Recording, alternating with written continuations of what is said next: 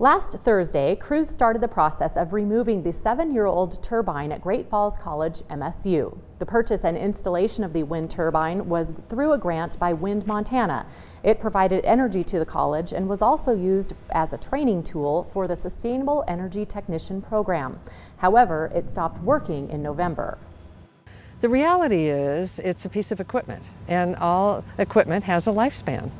And unfortunately, this one's lifespan has come to an end, and we no longer had the resources to continue to fix it and then to continue to maintain it.